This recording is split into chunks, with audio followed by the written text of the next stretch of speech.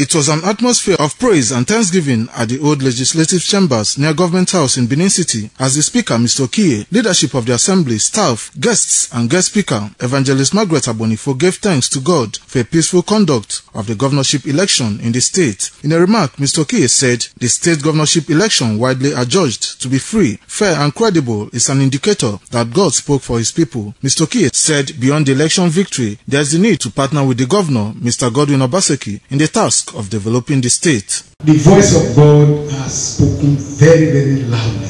It is clear that the will of the people is sovereign. It's even greater than the judgment of a court. If the people spoke and reiterated their position loud and clear, establishing Obaseki and voted against those people's interests, it is clear that God has taken a decision and that decision remains final. It is for you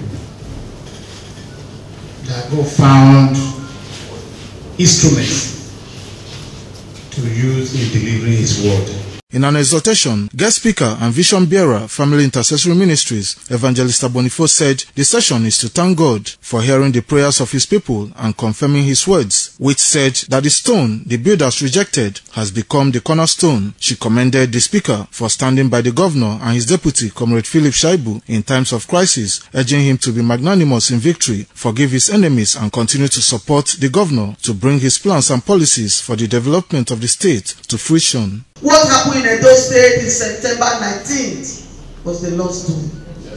The speaker was rejected by some, but few remained steadfast. I want to encourage everyone here, allow God to use you. When he was looking for a vessel in Edo State to use for God, Obaseki, our governor, he found Honorable Okiye.